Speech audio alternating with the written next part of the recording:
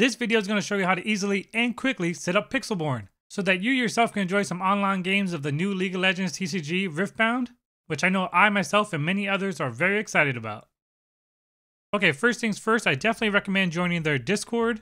All the links can be found there, but I will also include them down in the description here, and I'll try my best to keep that updated, but if not, be sure to check out their Discord.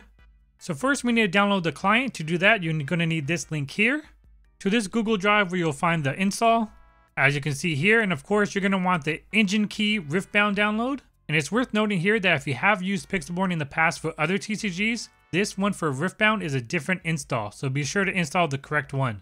So go ahead and just click on that and then hit download. Find the downloaded file and go ahead and use an extractor like 7-zip to extract it all. And once you do that, you can click in here and here you go. Here's the client right here, Pixelborn. So click that to boot it up and you'll be brought to the login page. If you do have a login from previous times using Pixelborn, you can use that one. But if you're brand new to it, go ahead and create a login. Oh, and real quick, do want to make a note that Pixelborn is not affiliated with Riot, okay? But yeah, once you're logged in, you'll see this page here. The next thing you need to do is get all the card images installed onto your computer so you can see the cards. So to do that, you're going to click on the upper right there on settings, and you need to put a link into this box here. And shout out to the community and Cascade here for making it super easy for everyone. This is the link that you'll need, so you're going to go ahead and copy this. I'll have this down in the description, or you can find it again in their Discord. So you're going to copy this exact link.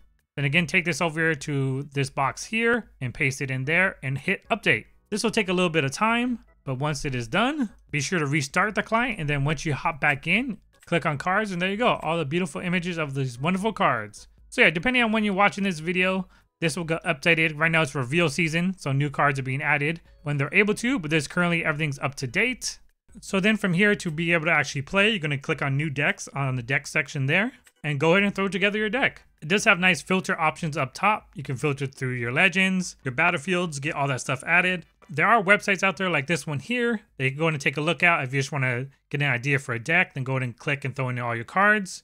There is an import deck feature, but I'm not sure if any sites currently are using the correct code for Pixelborn. I'm sure they will in the future. But if not, you know, it's pretty easy to use the filters and just go ahead and add up your deck like this.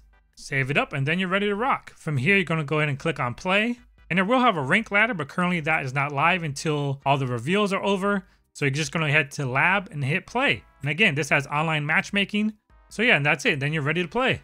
If you have no idea how the game is played, there's many great how-tos out there on YouTube. I'll quickly go over a few things Pixelborn-wise, just to make sure you guys get off on a good foot. See, as you go into the game, you might have multiple champions in your deck, so just confirm which one you want off to the side. Who goes first or second will be randomly chosen. Then, of course, here is your mulligan phase. Pick how many cards you want to throw back, 1 or 2, if any. Then once you're in the game, you go ahead and hover over your locations to get a better look. You see over here on the right side, the red and purple icons, the 1 and 3.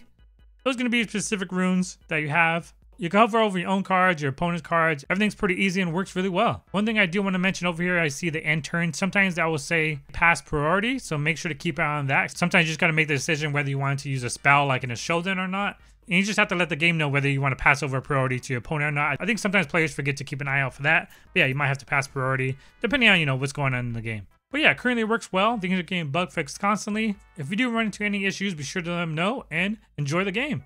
Alright, hopefully you guys found that helpful. If you have any questions, feel free to ask down in the comments below. Thank you to any that decide to subscribe. We'll be sure to have some more Riftbound videos coming up, like deck videos and some online gameplay. Thanks for watching.